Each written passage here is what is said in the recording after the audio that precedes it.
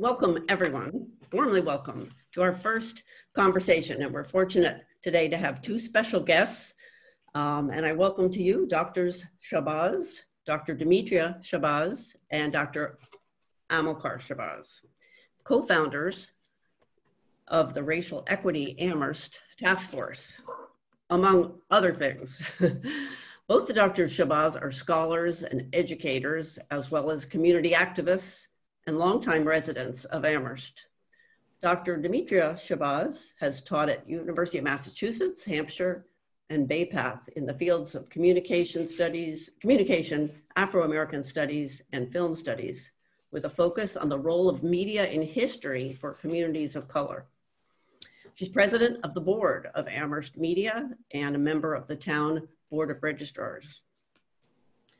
Dr. Amilcar Shabazz teaches history and Africana studies at the W.E.B. Du Bois Department of African American Studies.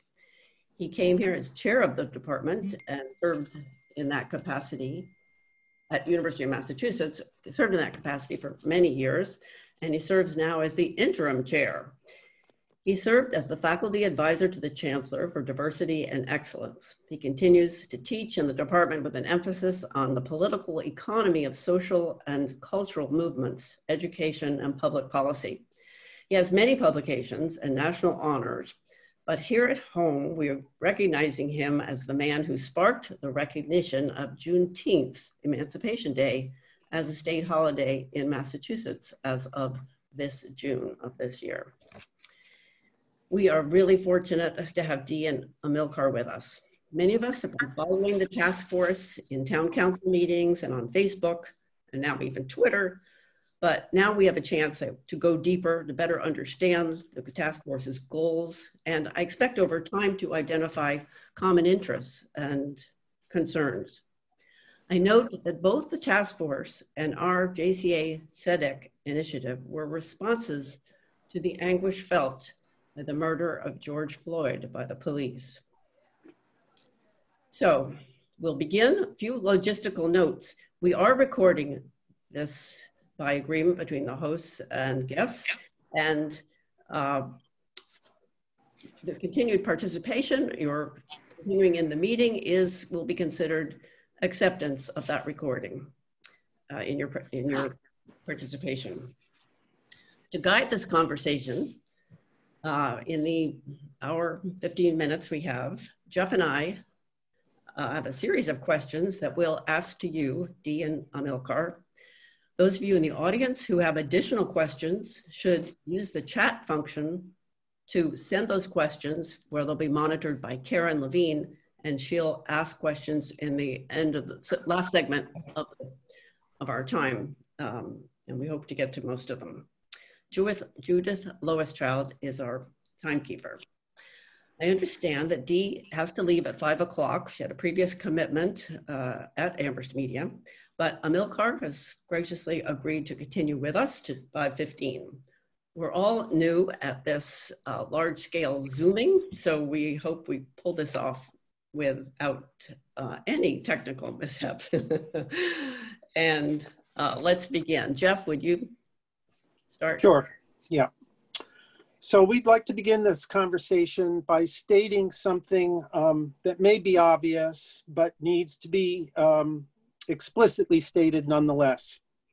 As we have read the Racial Equity Task Force goals and objectives for the town manager, the overall context, as stated in the first 3 paragraphs, is both compelling and critical. We are in full agreement that racial equity and social justice concerns need to be woven into every facet of town government and town management and government policy. If we are to become a community whose social, political, educational, living, health, and ecological environments are closer to what the late, great John Lewis called, quote, the beloved community. So again, welcome Brother Shabazz and Dee, and thank you again for joining us. To begin with, could you give us a little history on the Racial Equity Task Force its goals and objectives, and what has been accomplished thus far. Well, first off, thank you all for having us and giving us this opportunity to really have a conversation and dialogue with you all about you know, things that have been really important to my husband and I as, you know, residents here in this community for now little over 13 years. When we married and assumed this partnership, we did so also as activists. And so this is something that isn't new to us. This is something that we live. So thank you again. The Racial Equity Task Force came out of, as you mentioned, Jeff, out of the most recent, what I see as a crisis of conscience and democracy here in the nation and in this community. And what I mean by that, certainly the George Floyd murder of George Floyd brought things into stark relief as to, you know, bringing national and local attention to why we say Black Lives Matter, in that this is an assertion and a validation of who we are when we see someone like George Floyd murdered horribly in the streets. And this has, of course, happened historically since Black people have been brought to these shores and elsewhere. So it brought it into stark relief, and my husband and a few others in the community began to bring that national discussion into a more localized context. And one of the things that we wanted to really look at and investigate and revisit is the topic of policing locally. And so, along with our friend and fellow activist, Gazit Kaya Nkosi, we began to have these conversations. They mentioned that last year, with the 5th District Representative Shalini Baumel, they had a conversation with the police chief, Chief Livingstone, around issues of policing and public safety, really to do with mental health, you know, maybe trying to provide some alternatives to police going out on wellness checks, that type of thing.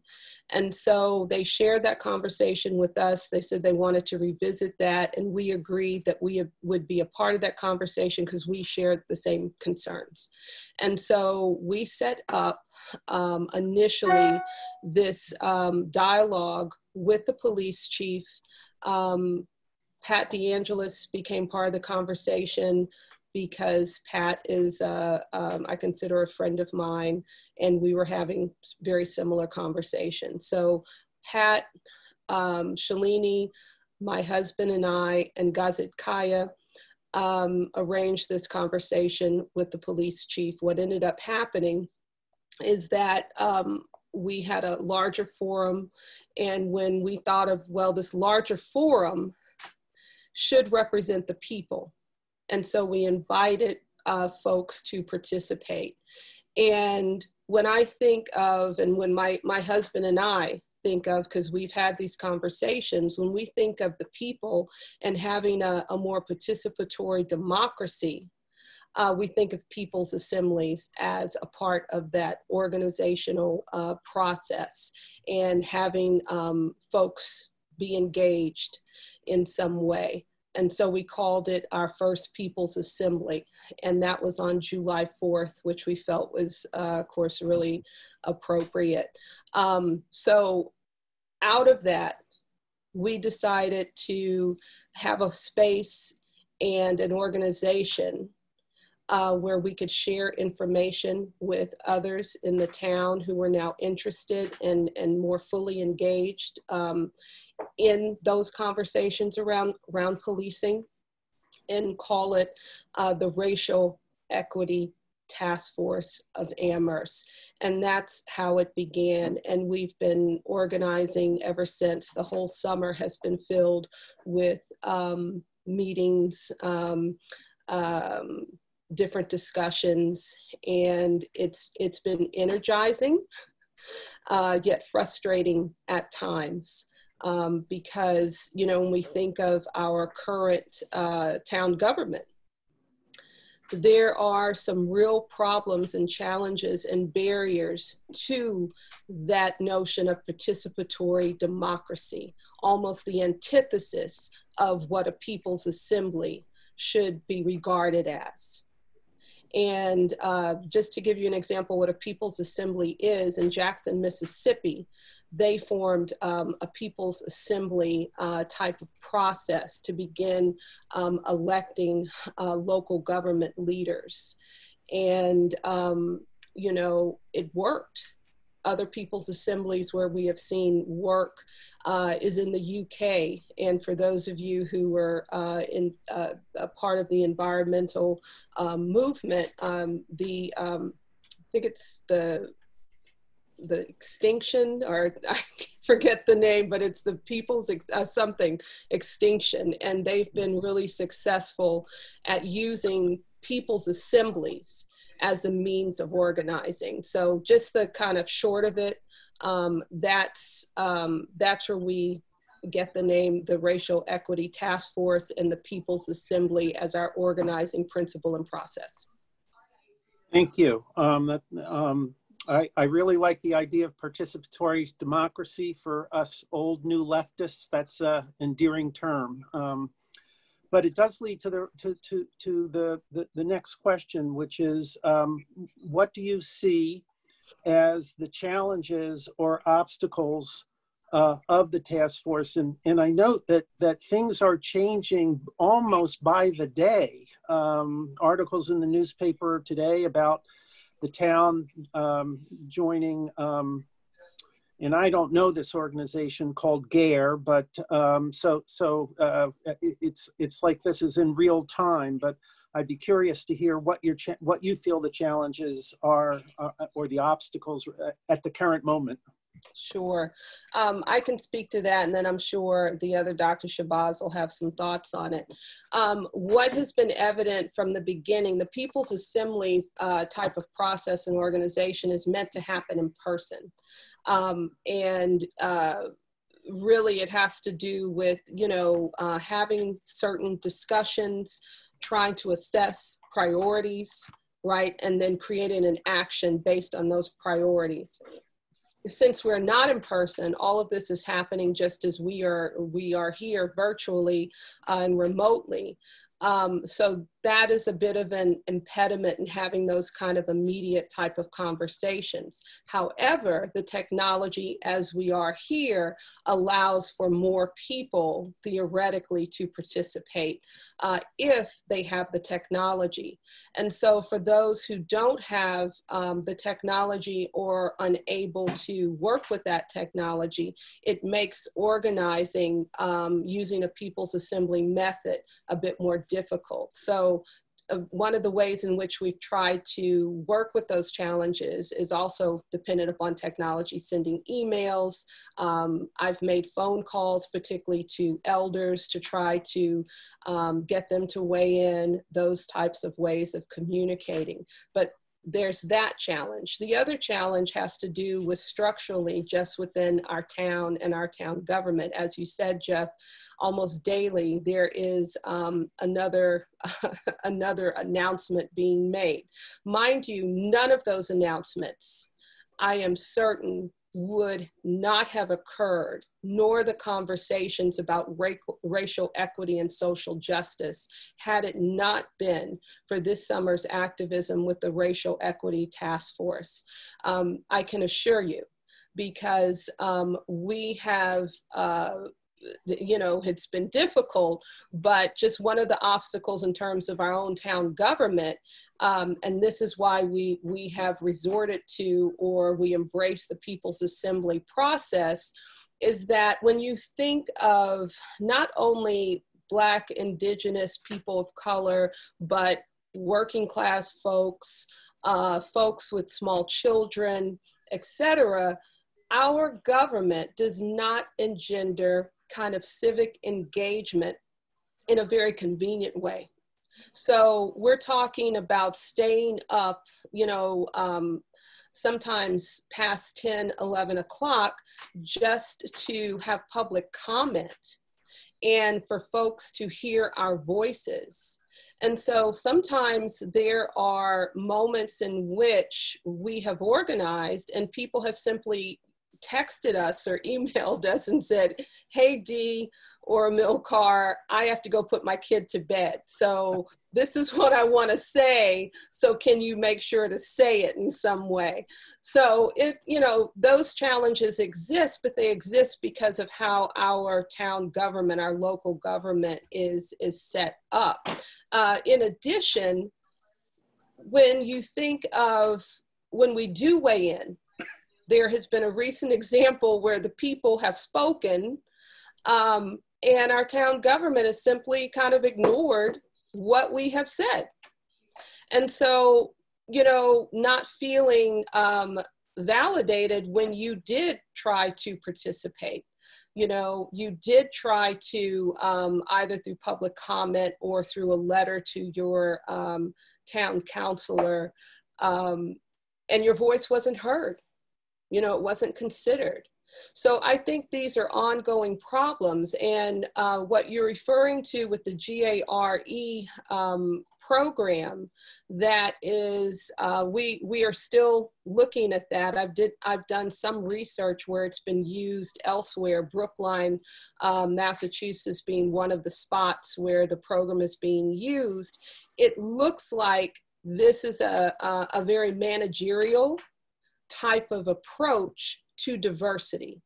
And that is concerning because what we are trying to do is, you know, as a goal is have some type of collective process where the people's voice is heard, is considered, and helps to shape local town policy.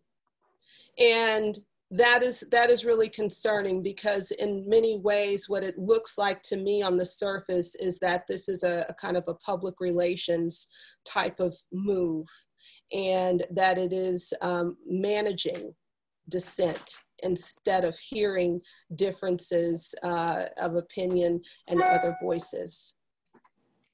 Thank you. I think Jaymie has the next question. Well, just in following up, my next question concerns the police. I first was aware, our committee we were wanting to learn about policing in Amherst, and I started with the recording of that June 11th meeting that you had. And I felt you've opened up a lot of things, and I wonder if, how can the town reimagine policing? I think there's a great support for it. There was just an Amherst Forward email saying we need to rethink how we're doing policing. And I'm reading on the comments on the Racial Equity Facebook page. So there's support for us, so how to do it. We do have the council. I wonder if there's something like a People's Assembly that could be a parallel focus on police, or what are your thoughts? Well, you know, it's, there's a lot of talk, but as we would say back in the old civil rights movement days, you know, it's also about walking the walk. Who's ready to walk the walk? I'm struck by the fact that the People's Assembly we had with the chief, with Chief Livingstone and Captain Ting, and I mean, and right there, the chief is saying that, you know, when presented with the issue of the need to have public voice, public feedback, transparency with the people about our police department. He said right there in the presence of Lynn Greismer and the town councilors and the town manager there, that he welcomes. This wasn't somebody saying, oh, we've got a perfect police department and there's, you know, and if you want transparency with our police department, we are insulted because we're doing everything so wonderfully and blissfully and there's no need to reform or reimagine anything about the police. We're great, we're perfect. He didn't come off like that. Mm-hmm. He came off very humble, very matter of fact. Yes, our complaint process, you know, the former Boston commissioner studied it in the aftermath of the Blarney blowout and said, what police complaint process? When we asked where were the complaints, they told them they didn't have any complaints. Meanwhile, the students are all telling the interviewers from the project that, oh yes, I complained, oh yes, I filed my complaint, oh yes, I told, you know, but they had no complaints to show. Okay, over 100 and something students arrested. Some of them feeling very much that the way they were handled were pretty rough and unjustified. You know, their cell phones broken and you know, 500 pepper balls shot at people. But we've never pulled our gun before. We've never pulled a weapon before in 40 years. And there's no complaints. So we had to call we had to call this out. Not trying to be ugly, not trying to be troublemakers, except in the sense of John Lewis, some good trouble. Yeah, we might stir up some good trouble, but that's all. And so he had to admit, and humbly so, that he would welcome some type of civilian oversight, some type of citizen oversight, review, input process. It would seem to me if we had a serious town government, the next day, there should have been a press release going out. The next day, there should have been processes going out to say, hey, we're forming a civilian review board. We're forming a commission on police practices. You know, we're trying to develop the mission and we're trying to develop the focus of it and this, how it fits within our overall strategic plan. The next day, things should have been moving. But these people don't, you know, they have no urgency about anything. They don't, you know, it's just very upsetting. I'm sorry, y'all. But it's very upsetting that you come off of a meeting where the chief is humble enough to tell you, yes, we could use this. Yes, this can help us be to better serve our community, to hear from folks. And nothing moves. Nothing moves. But go into, you know, form some alliance after the way the Brookline people are doing and announcing this and announcing that, you know. So it's a lot of talk out there, folks. But, you know, I'm an old soldier in this and I'm less impressed with the talk. I'm interested in when are we going to walk the walk? Because, you know, this should have already been done. You know, we reading about people being appointed in Northampton. And we got, you know, a counselor here, got the, you know, the chutzpah, whatever you say, to say, you know, well, if it's anything concerning Northampton, you know, I'm not interested in anything in Northampton for Amherst. And you can quote me on it, put her name in the thing, you know, in the quotation.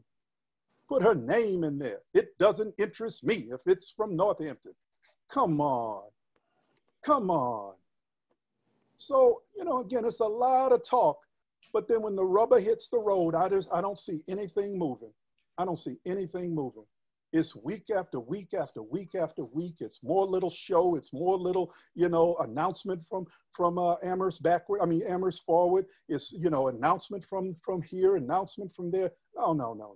I'm not impressed. It's when the rubber hits the road. The chief himself has said he welcomes some input. He knows he's in a very astute town, educated town. A lot of people here that can give real constructive feedback on how to move in a different direction, how to reimagine. He knows that. He's a smart man. And he welcomes the feedback and constructive. It'll strengthen his hand in dealing with some of his own force to better impress upon them why they need to be at that training session, why they need to do X, Y, and Z, why they need to file better reports, why they need to handle people better, why they need to be responsive to people's complaints. It strengthens his hand. But I begin to wonder, do you want to strengthen his hand? So a lot of talk is out there, folks, but I'm interested in when are we going to walk the walk? Thank you. Thanks, Amilcar. Well, my next question is maybe related. What's been the reaction in town, in the community, to your effort to Racial Equity Amherst? Are there other organizations that we want to join on? I mean, one answer is to build a bigger, force that says this has to happen. That's our answer. That's why we're here. That's why we've connected with Defund 413. That Dee can talk more about the upcoming People's Assembly that we're organizing. We 100% agree with you. If we, I had an old soldier that I studied under back when I was an undergraduate in Austin, Texas, a woman named Dorothy Turner. I want to say her name. She's passed on, but she was a true soldier. And she said, Shabazz, there's only two things that's respected in this country by the people with power, and that's money and numbers. And so if you don't have the money, you got to organize the numbers. And so I think that's really where we are. And I think that Dee can speak to more of that. Well, thanks for helping spread that word. I certainly think I'd like to follow up on that. Jeff, I think. Yeah. So as we from the JCA commit to learning from the leaders of the Black, Indigenous, and people of color community in Amherst, can you comment on what you think are the most important elements of coalition building? Most definitely. The important elements of coalition building, particularly right now, is a shared vision of community and what we want this world to look like. I say all the time, do we really want to have these conversations 10 years from now? Do we want to be back in this moment? Because if we are not working together, everyone, that's where we're going to be. And our grandchildren, our neighbors, our friends and family, they're going to suffer. And when we think about, he who shall not be named, the orange one, when we think about him, he's just a symptom. And we have white supremacist ideas that are shaping our interactions, shaping our policies, shaping our structures and systems that we are in right now, both locally and nationally. And so we have to do this work together. One night when we were all on a town council meeting, it was actually one of the brightest moments I have had in Amherst, where my neighbor to the left of me and her son, they were on the town council meeting, and we were all talking about the same issues. My neighbor to the right of me, that is, leading the South Hadley Vigil. And then our newest neighbor further down the road was also on. And so we wanted to rename our street Freedom Town, I mean, it was just really, and it hadn't been planned. It hadn't been coordinated except with my neighbor to the left. And just to have that moment where, oh, we all want change. So maybe this is the time in which we're going to get there. But it has to be intergenerational.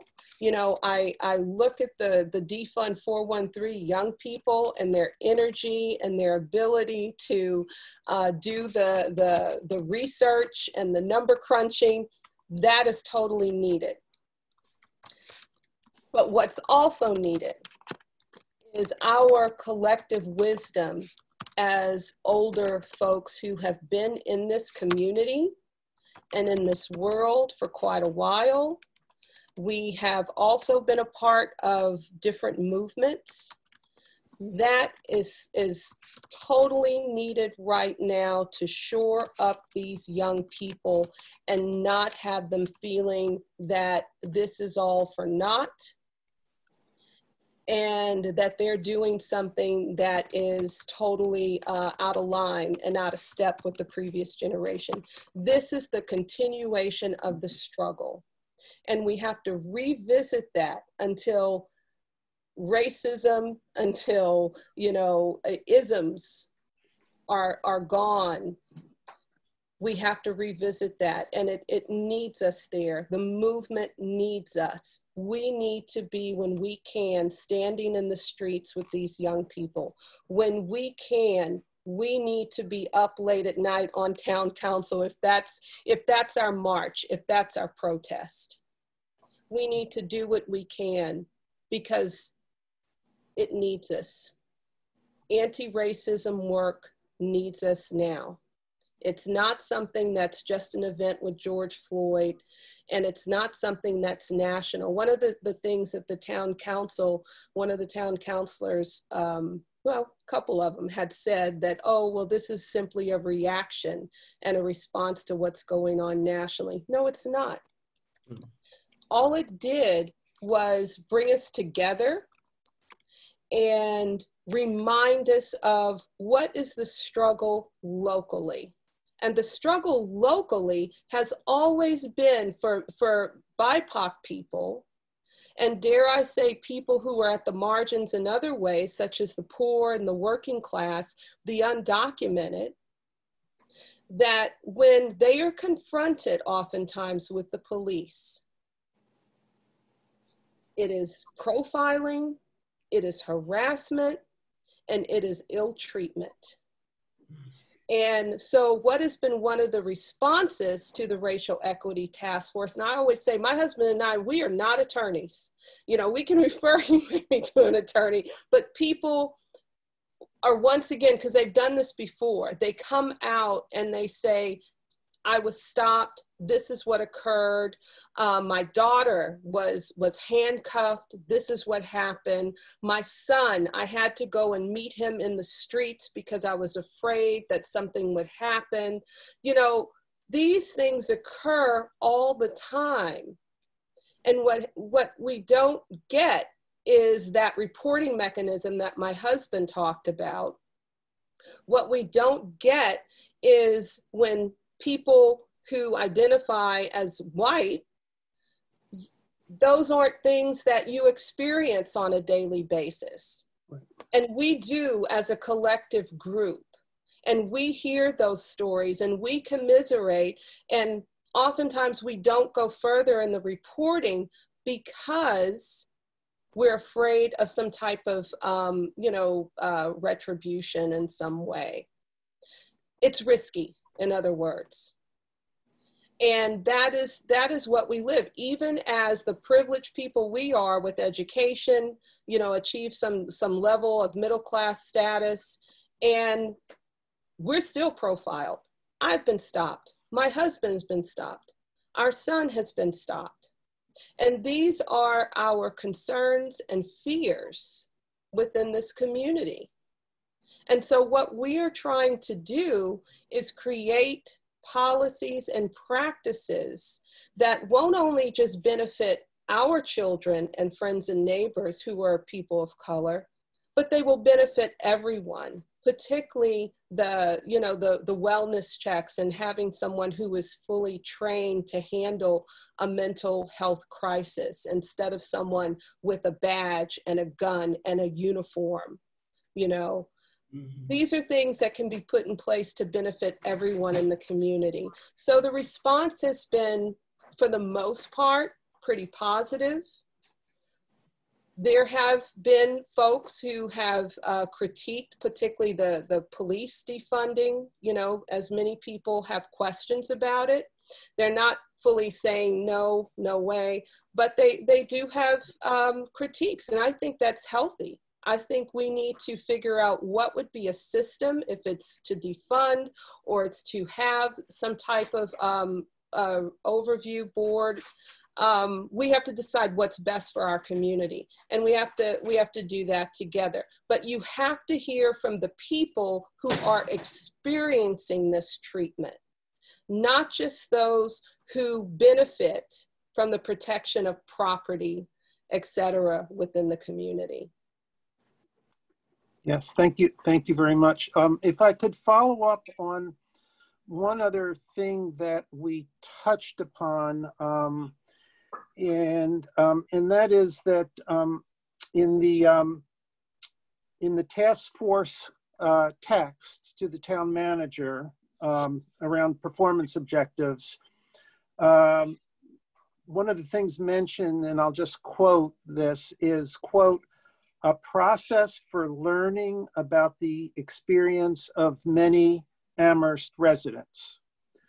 We are aware that in Amherst in many ways is a segregated community where Black, Indigenous people of color have vastly different experiences, which you just referred to, both of you, in town functioning than white residents. What we would be interested in learning and constructing a process so that learning about these differences can occur. So what, from your point of view, what would that process look like? I think there are many facets to this. You know, Dee got a call from the town, and they were asking her to take time out to analyze a survey. Now, she has a PhD in the social sciences, and you know, doing this kind of work is something that she has studied, has done, and you know, yeah, you ask me to volunteer to something, but then also in a way that kind of implicates my name into something, because then people can reference, oh, you know, Dr. D. Shabazz, you know, vetted this survey instrument. So, you know, you had to kind of just say, well, hold on, you know, I don't know about this.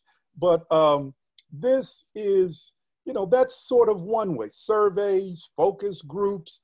For us, it's a community organizing issue, okay? And that's where the concept of People's Assembly comes in. There's something at Hampshire College called the Ahmed Iqbal series. Maybe some of you even knew him or met him before. But in one of the Iqbal series guests that they brought out one year, keynoters they brought out, was the daughter of a man that I worked with in the movement for many years, met him first back in the early 1980s, a man named Chokwe Lumumba, attorney Chokwe Lumumba. And his son now is the mayor.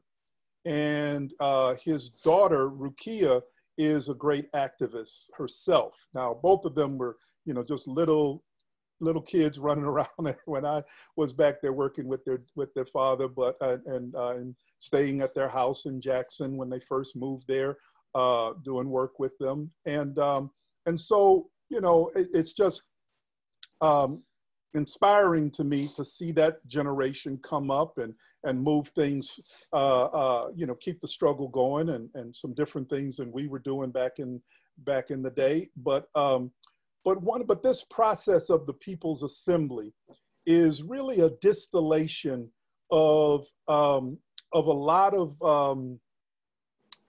things that we were studying and we were trying to implement.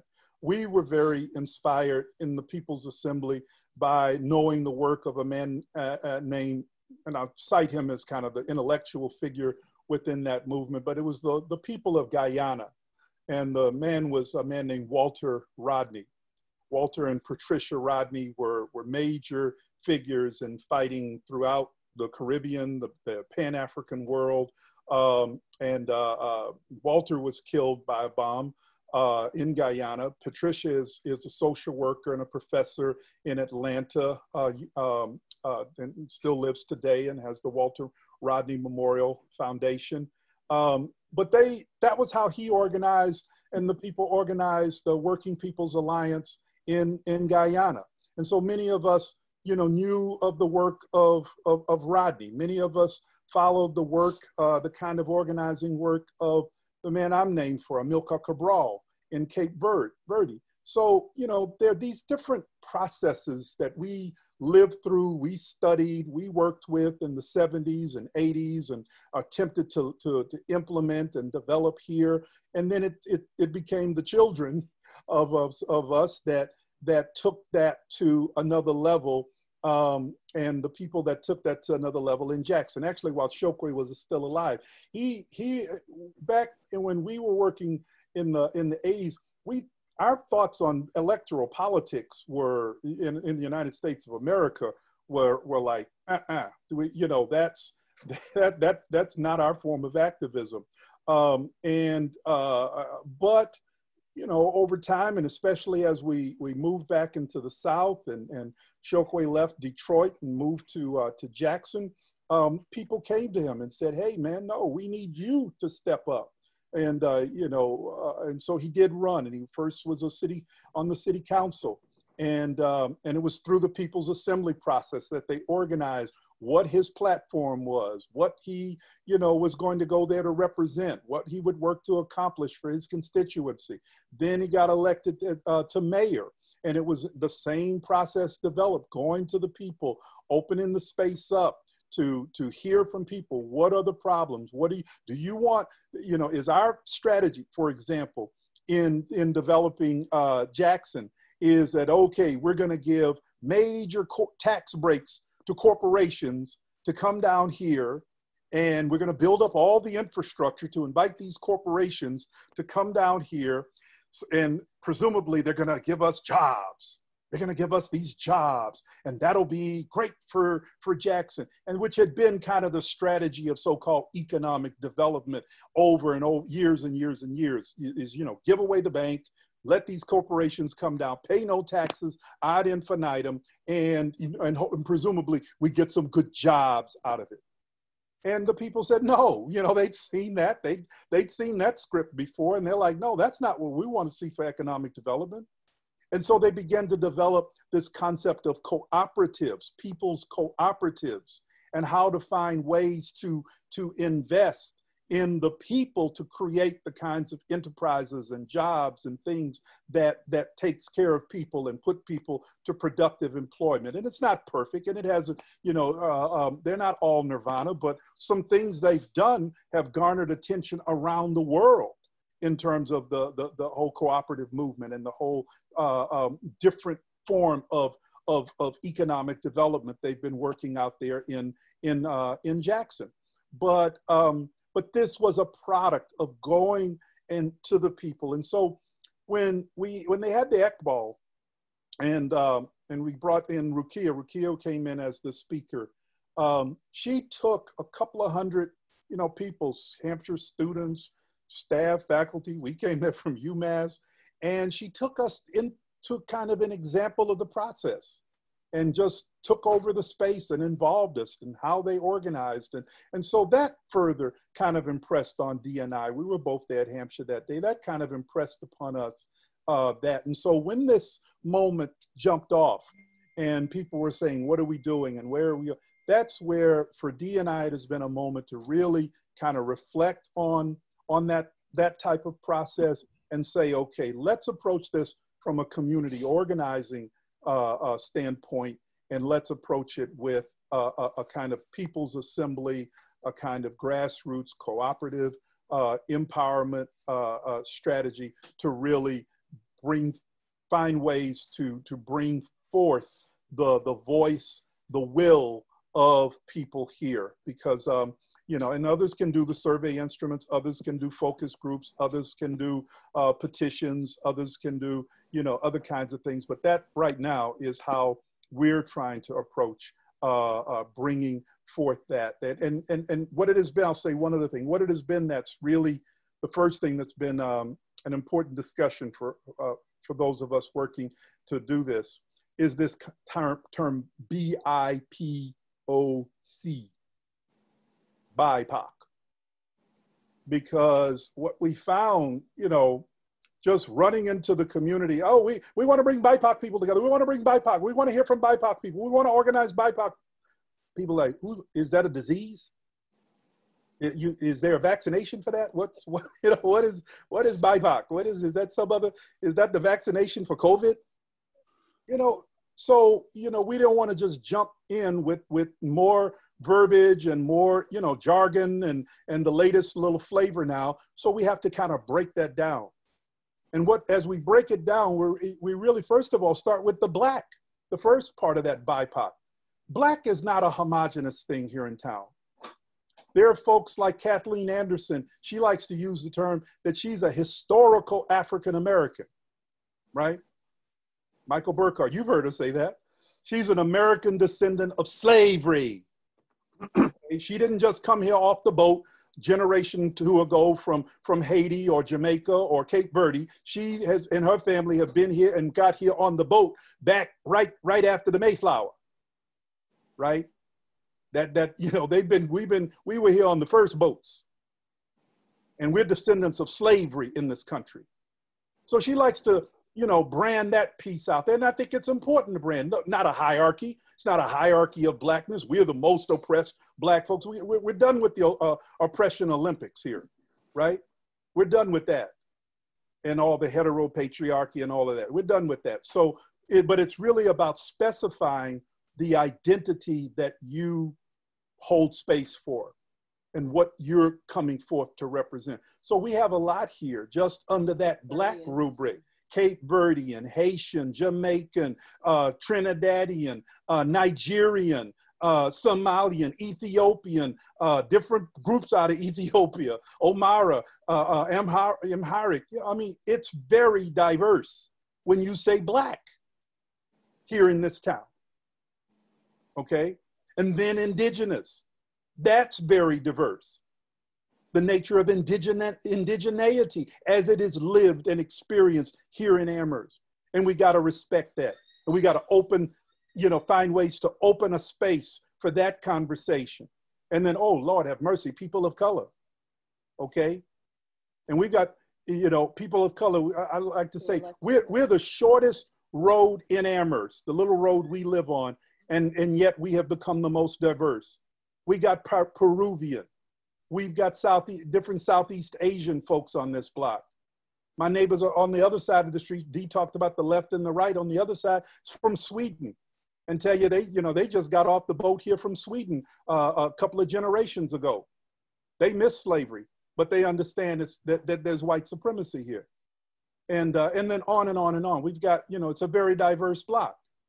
But all of that to say, the first thing we're doing as we move to organize is to unpack a term like BIPOC and really find a process by which we open a space where all racially marginalized, racially oppressed groups in this town can find their voice and come forth to express what they are experiencing and what they would like to see town government and this town in general do.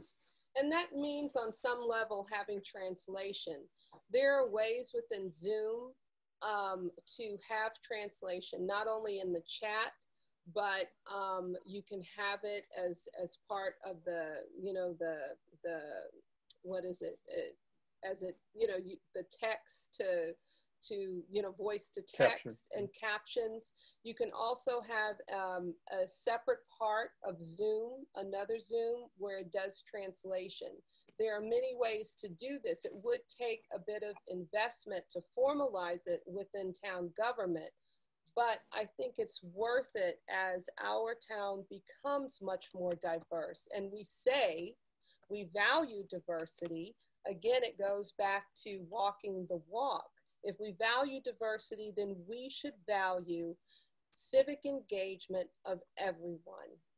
All the residents deserve to be heard, because documented, undocumented, who are also part of our town, we all pay taxes.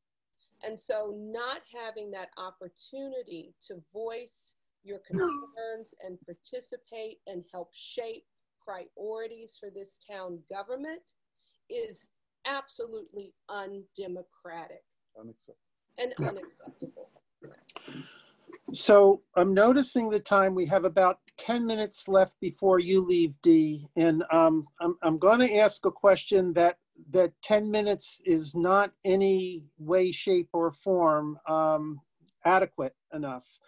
But I've got to be honest with you, I'm dying to ask this question, so I'm going to ask it. It's a little bit long-winded, but if you would just bear with me. The task force's position paper on goals for the town manager is a comprehensive document which argues that racial and social equity should be at the center of most, if not all, town policy decisions and consequent implementations. As such, it would appear that these goals offer an underlying philosophy and strategy for a structural reparations program in Amherst. This is certainly not the reparations concept that William Darity and Kirsten Mullen advocate, but it's more along the lines of Evanston, Illinois. Can you please comment on that idea and possibility? So having a lens towards racial equity, towards equity in general, because you know, a lot of the things that we also outline in there have to do with immigrant communities, the undocumented, et cetera. Definitely has to do with reparations. And when we place that at the center of anything, how we move in this town, not only as some, you know, idyllic way of being, but also in terms of economics. You know, if we were to really look at businesses owned by, again, writ large, by the BIPOC community that are in Amherst, not in Hadley, not in surrounding areas, that are owned and operated by people of color, there are very few. And the chamber, up until this summer, did not have a comprehensive list of businesses owned by women, LGBTQ persons, nor by people of color up until this summer. And I saw them because I subscribe to everyone's newsletter. I want to be civically engaged. Up until this summer, did not have a comprehensive list. Well, good for them that they finally have a list of who has reported out that they are a person of color or belong to any other minority community. The problem is that had we, as a community, whether you're the chamber, whether you're the town council, just in staffing the town government, had we looked through the lens about social justice and equity, we would have looked to, well, maybe, you know, we have 2 African Americans who are currently employed as the staff in the town. That's great. Are there other folks that maybe we could recruit to our small hamlet here to help in terms of diversifying the population? Are there businesses we can support that are minority owned perhaps, you know, and not have this just as a wish or an ideal, but if it becomes part of our structure, there will be more parity. It's not going to be solid clad as the other Dr. Shabazz was saying. These things aren't perfect, but having different groups, organizations, persons, different constituencies that are representative of our diverse population would benefit everyone. You know, we'd have a diversity of ideas. We'd have a diversity of products and services. We'd have a diversity of folks in terms of education that don't just visit here or attend the universities, and then as soon as they finish their degree programs, they want to get out.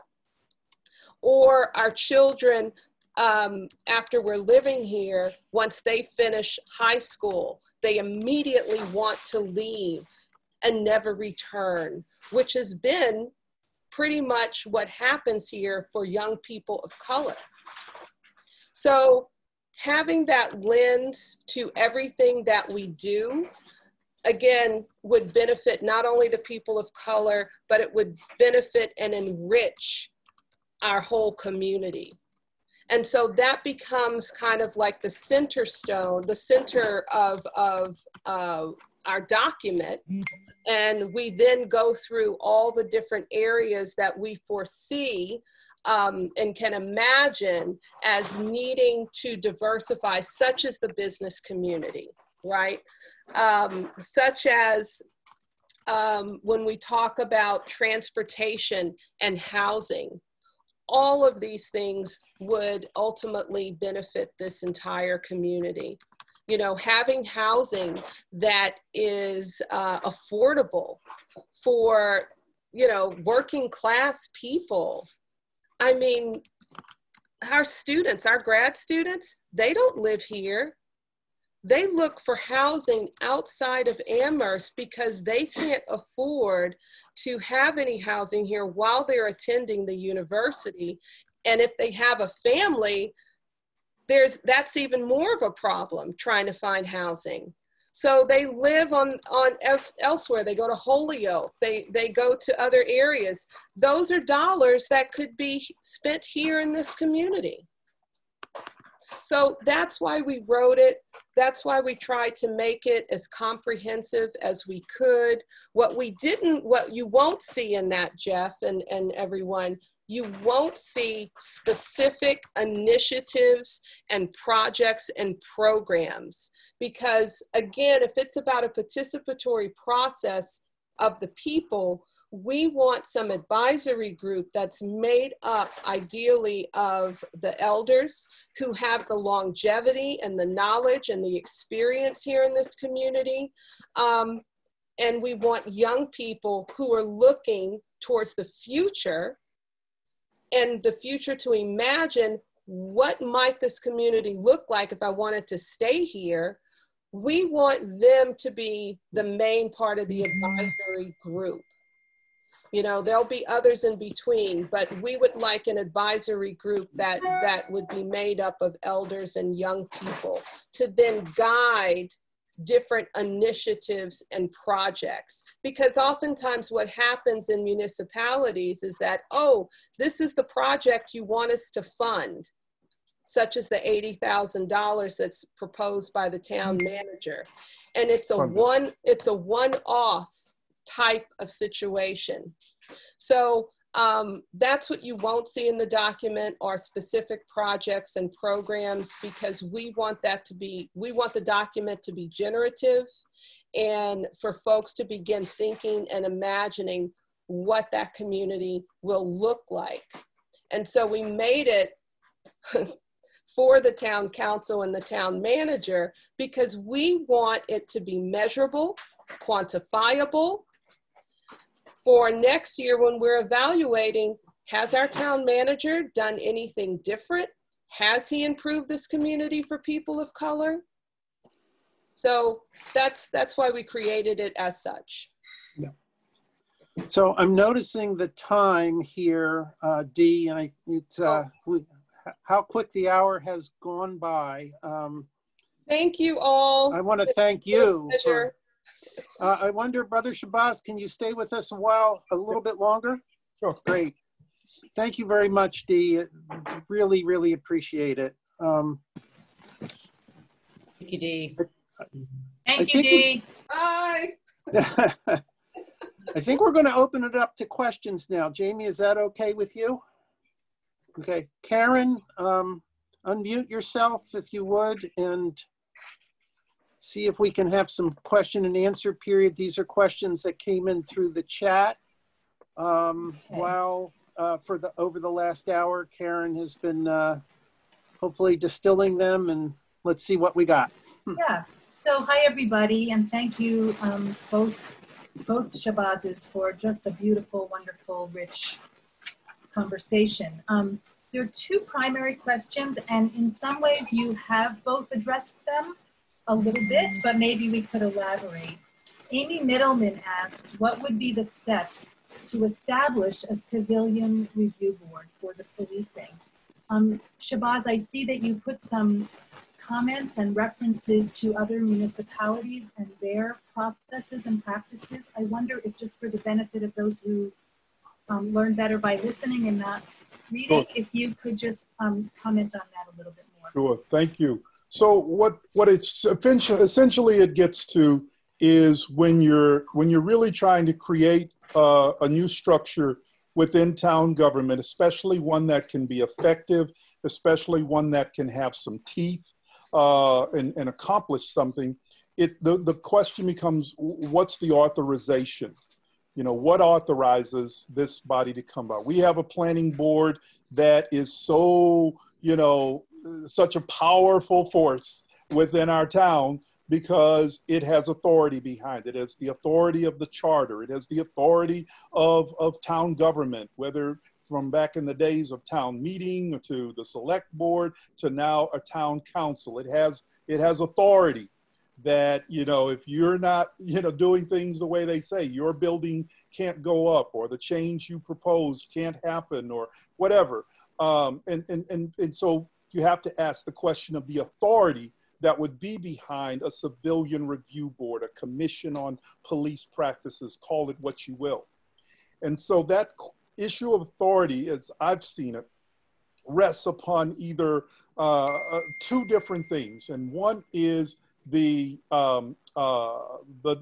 town's legislative body, the city council, the town council can authorize the creation of a new facet of city government, of town government.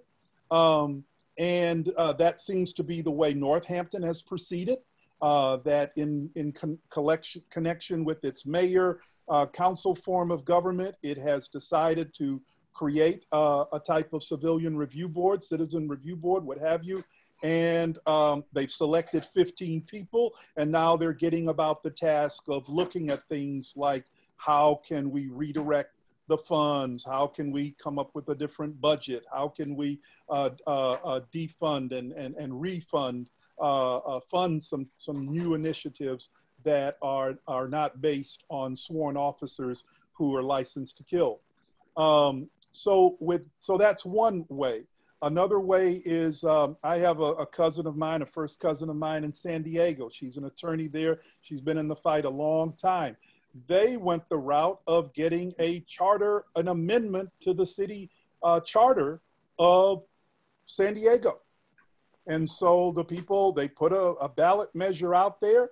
The people went to the polls, and there was an overwhelming vote in support of amending the charter to create a body that they called a Commission on Police Practices.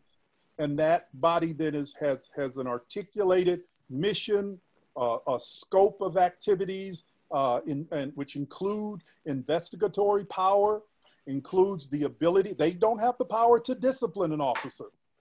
to discipline anyone on the police force, but they are empowered to fully investigate it, to have the right to look at personnel documents, to have the right to interview people, the right to subpoena materials that they need, and then they can render a recommendation that goes to the chief, that goes to the town government about certain practices, or if it's a chokehold, if it's, you know, putting a knee on someone's neck, or if it's certain ways of restraining people, if it's, you know, issues of profiling, if it's issues of how, of not having law enforcement officers be the first one to go out to a noise complaint.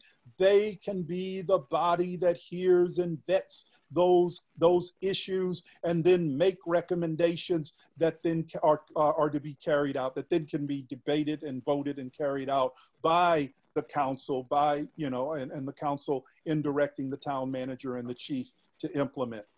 So, you know, the first question I think you have to grapple with in creating such a group is, which way are we going? And in some ways, I think, given the legacy of Amherst as a town, I'm not opposed to thinking about a charter amendment. I don't know fully all the process. Dia said we're not lawyers here, but there must be some process by which you can amend this charter that we just voted in less than 2 years ago. And so first thing I'd like to have a conversation on is charter amendment process, and whether that is perhaps the way to go.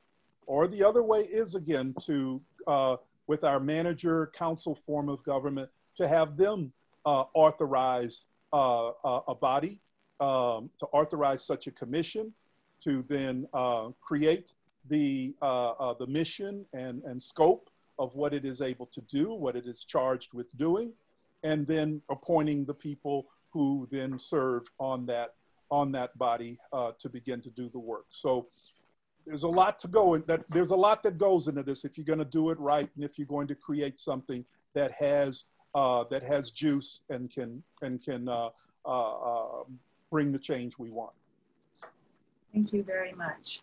I'm going to insert a question that we didn't get to that, in my mind, follows from this last question and what you just shared.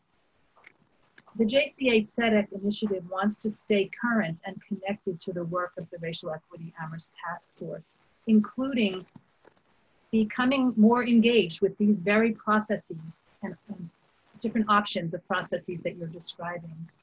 What is the best way for us to stay connected? That's a really good question. Respecting the representational system we have here, one thing would be to kind of look at your you know, where you are in different districts, different precincts, who your councilors are, and you know, and really work to pull their ear on some of the changes and on some of the issues that are being debated, and to weigh in with them to hopefully carry forth. One thing I can say, and you know, you follow my post or whatever, sometimes it looks like I'm always complaining and beating up on some of our elected officials. And hey, I've been in the hot seat myself, so that I feel like, hey, you're there. It comes with the territory.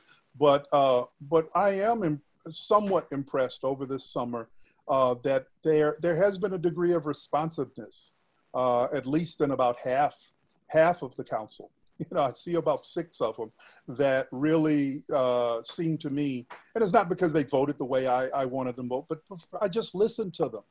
I just listened, just profound listening. And I see them, it seems to me, trying to hear what their constituency is saying, what they're hearing. And it seems to sometimes reverse their opinions on things. It seems to sometimes inform the positions they take on things. So I would say that's one strategy, is to, and I'm sure you've already probably doing that, and I encourage you to continue. The other thing is, the strategy of coalition building and thinking about how, in a very open and transparent way, you know, we have one official political action committee in this town that have gone through the process of being registered as a political action committee, able to raise money and work then to field candidates and influence people who are in governmental positions. And I really find for a town like ours, and from its history, from as I've observed and as I've read over its history, I think it's really a corrosive force. I like the editorial that someone wrote. I can't pull his name right now, but he wrote, and he thought also this was a very bad and corrosive move for our town. But, you know, on the other hand, at least they're honest. At least they state, you know, forthrightly that they're here to fight for a certain vision of the town. They're here to fight for a certain role for developers and people in real estate and whatnot to exercise over the town. And so you gotta at least acknowledge that they're being forthright in what they're about. But on the other hand, how do we, the rest of us, move forward? And I think that for me, it is to— We just lost you. It is to try to look at coalition building.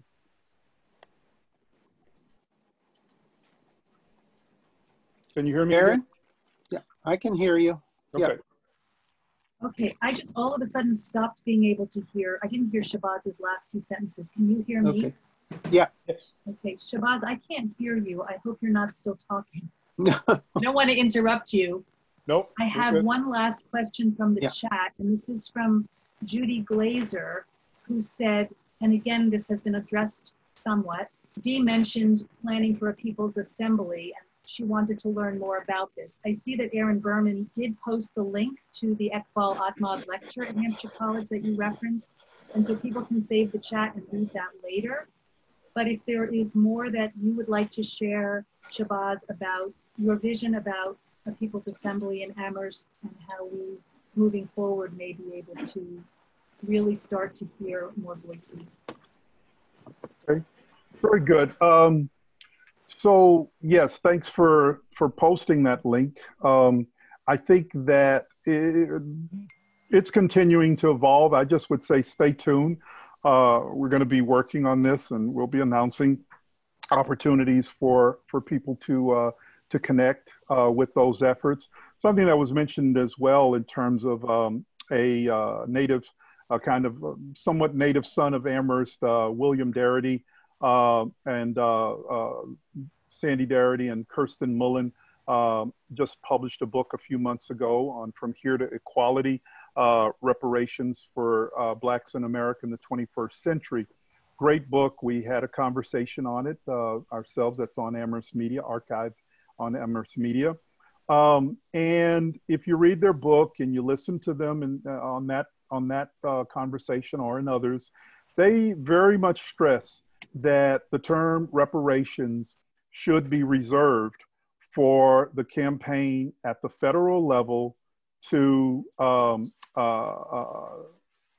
repair the harm of slavery and anti-Black racism. And the argument for that is compelling. First of all, state and local governments do not have the fiscal base to begin to pay reparations that could meaningfully close the wealth gap, the wealth gap of African Americans in terms of wealth formation. So that was held back from slavery and anti-Black racism. So, and for other reasons, it's also compelling. The federal government is the body that authorized, that sanctioned, that legitimized, and protected as an interstate, as a national practice, the practice of slavery. So, for example, I'm here in Amherst, and Dee and I are here from, and our ancestors, and our ancestors that go back into the times of slavery, were from Texas and Louisiana. So most of the harm that our ancestors experienced was there, but we're here. So again, to say Amherst should you know what Amherst should do, or what relative to that, you can see it's a federal issue. It's not a direct state and local issue. So I accept that, and I would prefer to think of the racial equity and restorative justice kinds of initiatives and things that we have proposed in the document to the town council, and in other things that we're proposing, that no, I wouldn't see them directly as reparations. Reparations can be a local word. The upcoming talk we're having tomorrow with Reverend Robert Turner in Tulsa, Oklahoma, that is a case, and the Darity Mullen would have to recognize, and do recognize, that is a legitimate fight for reparations. There are people who are still alive today from 1921, whose families were directly impacted by the massacre, by that massacre there in 1921. There are not many left, and they would have been very young at the time. But the point remains: there are people, or their immediate descendants, who are still alive and were still affected, and never allowed to sue, never allowed to get any form of reparations. And that is a fight that is ongoing there in Tulsa.